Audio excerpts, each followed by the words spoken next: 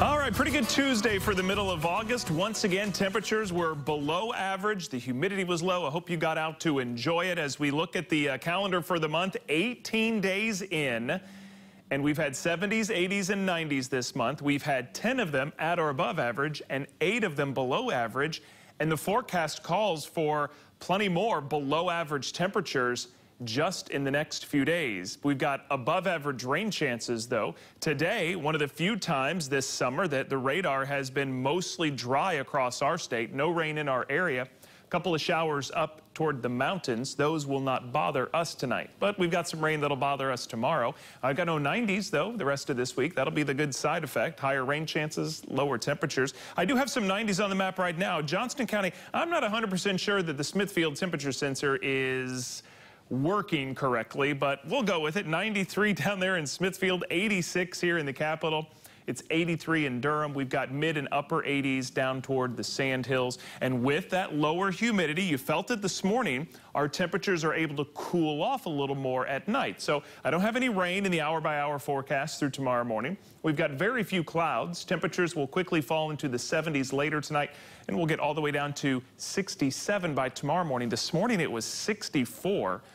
That doesn't happen a lot around here this time of year, so I hope you got to enjoy it. So high pressure that moved in behind that front that moved through overnight. That's the one that gave us the rain yesterday.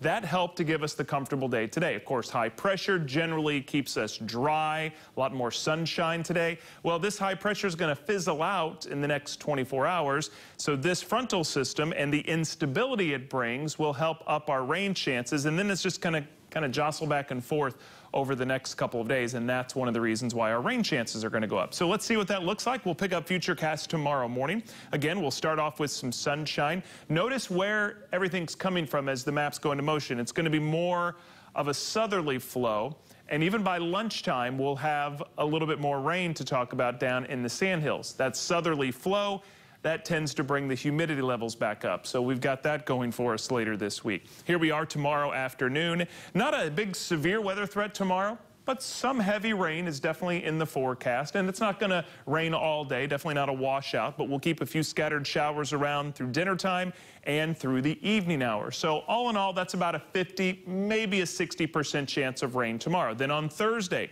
morning will be dry, more cloud cover throughout the day. And then as we get to the second half of the day, that's when we'll see another 50 to 60% chance of scattered showers. So that's the rain chances come in the next few days. We've got 2 well put together tropical systems out there. Nothing organized yet, not a named system, but something that the National Hurricane Center thinks is inevitable. A 70% chance of development out of this one that's in the Caribbean. I'm not too worried about that one because at this point it's a little too low in the latitudes to make a drastic turn to the north. There's high pressure. It's going to suppress it, keep it in the Caribbean. So that's probably more of a Gulf of Mexico storm. This one, obviously a little farther out, has a 90% chance of development. And the way this one's positioned, it's not likely that it'll come to the East Coast, but it's definitely more possible than this second one. So this is the one we'll watch a little closer.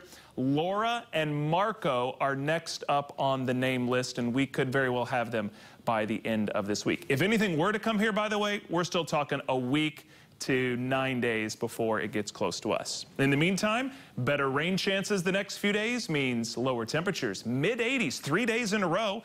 We'll make it a 4th day on Saturday as lower rain chances. Then we're back to near 90 Sunday, Monday, and Tuesday with dry weather next Monday and Tuesday, and your 10-day forecast keeps us around 90 through next week.